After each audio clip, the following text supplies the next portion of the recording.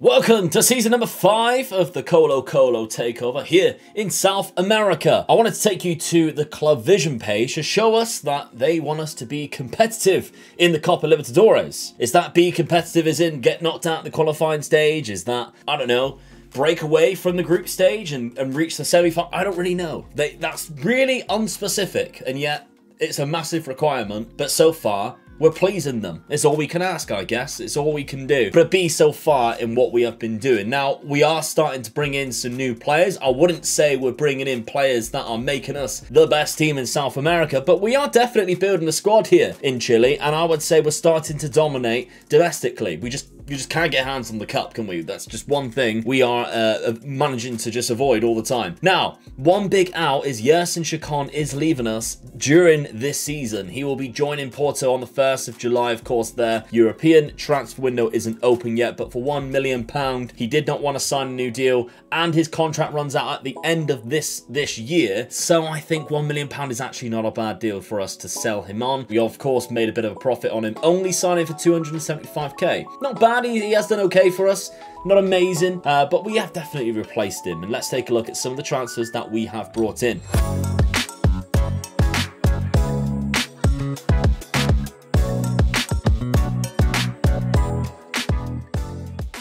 Starting off, we've brought in 2 players from Universidad Católica. Benjamin Berrios is one of them. He plays right back or CDM. Now, the best thing about that is that he plays natural in 2 positions, and he's actually quite good in both. He's not a first teamer by any stretch of the imagination. He's happy to be a fringe player, but he has great player traits. He has fantastic attributes for both roles. And if you take a look, only 250k. And he used to play for us to begin with. He literally came through the youth academy here at Colo-Colo. So, yeah, homegrown. We like that. We've brought him home. The other player that we bought from Católica is Ignacio Saavedra. £1.7 million. This guy also plays in that CDM role. However, much better player, easily one of the best players that we're going to find, and he's Chilean, which is hard to come by. Finding a player of this quality, it's got to the point now where we found every player that we can from abroad, from signing who is Chilean, to come to Colo-Colo. And we can't get them if their value is too high, or we can't offer them enough wages. So we're just having to just pinch players from rival clubs. And it's been working, to be fair, because, I mean, this guy's amazing. Dictates tempo, looks for pass rather than shot, tries to play away out of trouble, and refrains to taking long shots. All really good player traits for a CDM. And his attributes of 14 passing is very good.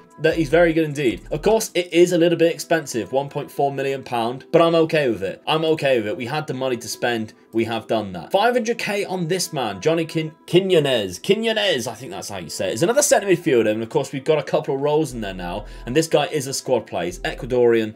He's very well-rounded, good pass and good long shots.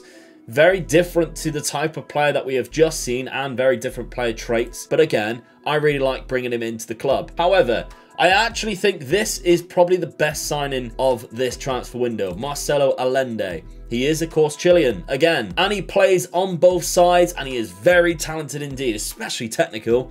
Technically, he's one of the best in our team. We've given him an important player role with a high wage for us, and we have paid 900k from a Uruguayan team to bring him back to Chile. He started off at a couple of clubs here that we can see, but we've brought him back to the Chilean league for a very good reason. I think he's fantastic. So we welcome him in, only 5'5" of him as well, as a very solid player. The final signing that we have brought in is Christian Moya. He is a centre-back, a Colombian centre-back that we have brought in. He probably is going to be a starting player as well from Nacional, but we have played 8 games so far with him, and he's got 1 goal and 1 player of the match with a very high average rating for a centre-back. So I'm excited by these signings. I think we've done very well in the transfer window. Before we take a look at the tactic and see how we got in on our first games, this video, yet again, is sponsored by my friends SPITCH. Yes, SPITCH, of course, is brand new to the market, is fantasy football, and we have been very much enjoying ourselves in the Community League. Have you joined the Community League yet? Let me know down in the comment section. It is, of course, only for the UK and Ireland, and you do have to be 18 or over and take a picture of your ID to make sure to verify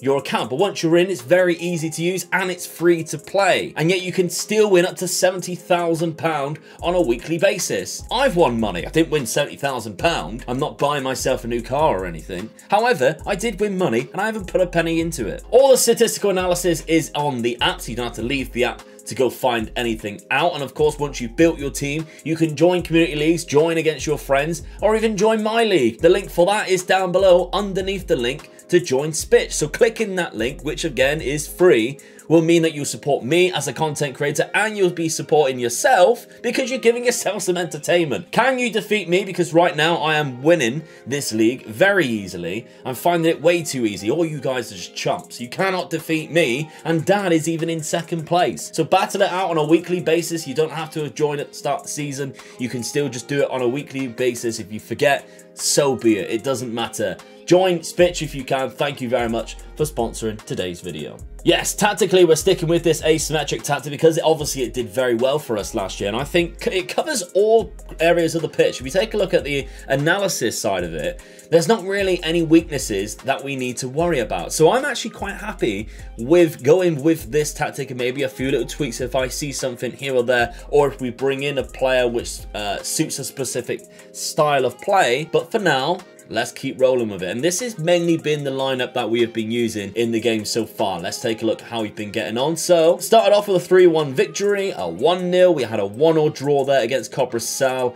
3-0 in the Copa Libertadores. Now, I'm going to take a look at this Copa Libertadores group because we have Flamengo in that group. So far, we have played 4 games and we have lost 1 against Flamengo, but we have also beat them 3-1 as well. They are defeating us right now on goal difference by 1, but it does look like with just 2 games left, we should qualify. We should be getting some points either against Zamora from Venezuela or Wanderers in Uruguay because we've already played Flamengo twice. We've got to be happy with that. And if I move over to the fixture view so you can see who's been scoring the goals, you're going to see a lot of the name Samson Akanula, who has been getting quite a lot of goals for us at the start of this season, including here, he got himself a lovely little hat-trick against Union La Calera.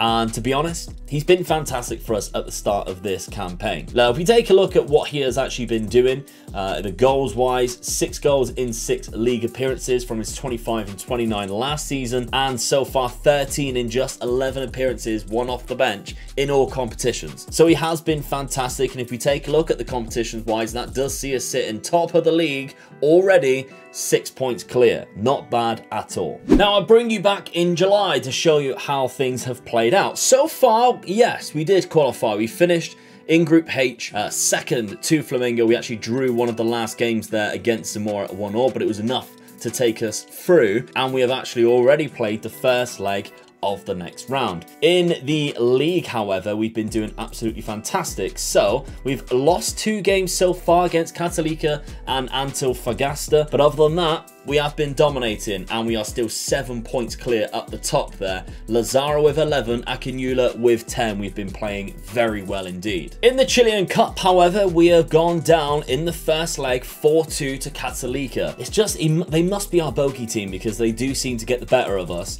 We have also gone down to 10 men as well, so he will miss the next leg. But 4-2 still very much a capable result to come back from in the second leg. It's just a shame that we lost the home leg.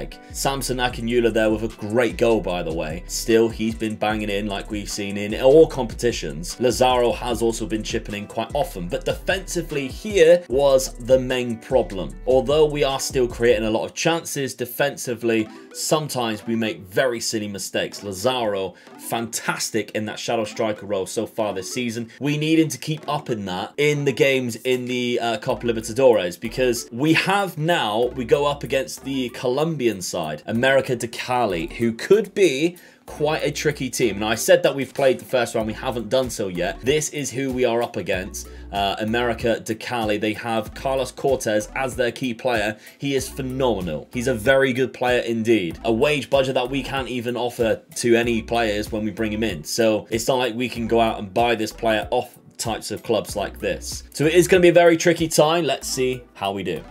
Yeah, unfortunately, even at home again, we concede 4 goals.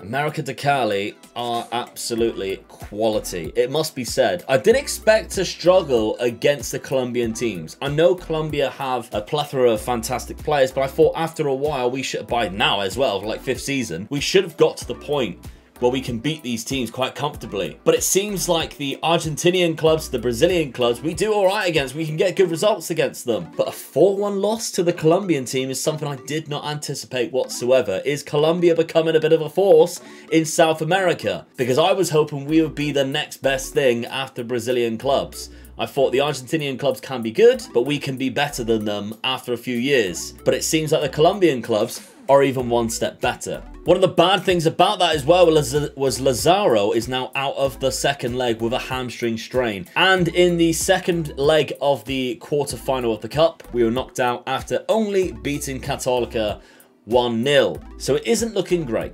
Now, we fought bravely against América de Cali when we went to Colombia and visited them. We managed to score 2 goals, but unfortunately that just isn't enough. A 4-3 on aggregate loss to the Colombian side. It's disappointing, but it's promising at the same time. Like, we scored too late on to make it a bit of a comeback, really. We scored on the 90th minute there with Samson Akinula. Now, missing players like Lazaro definitely didn't help because Yara there with a 6.3. But you can see how well our defense reacted in that second leg. If only they could have done it in the first leg, because we were dominated as well. 1.59 XG from América de Cali, and yet they didn't score. We only had a 0.89 and scored 2 goals. So the result doesn't tell the story. The statistics suggest that they battered us yet again, but it wasn't good enough. So now all we have to focus on is the league. We've just had a 2-0 victory there against Cobresal, and if we take a look at the league itself, after being eliminated at the quarterfinals of both other competitions, we are absolutely storming this, 7 points clear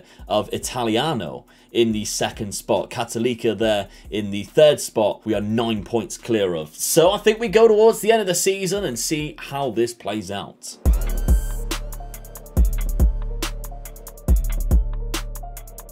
And yet again, we claim champions. We lost 4 eventually across the league, including the last game of the season against Católica, which means we lost both games against them. But I still think this is a great result for us across the league campaign, because we did win it by 7 points. That's the third in a row now. 4 out of 5 that we have won across these seasons. Not bad for Colo-Colo at all. And if you look at average rating, we dominated that. Marlon had the most assists from left back. Akinula had the golden boot for across the league with 13. It was very good considering we missed Lazaro for quite a portion of that league campaign. So ultimately then, the goal for next season is to do better. We need to kind of find a way of doing better in cup competitions, because right now across the league campaign we are absolutely fine. We're laughing. If we take a look at the goals, 36 was scored in 39 games from Akinula, 16 from Lazaro. Juan Chavez, we mentioned him in the last episode. What a signing this could be. He's developing very well. He's now 20 years of age. He's been playing his part,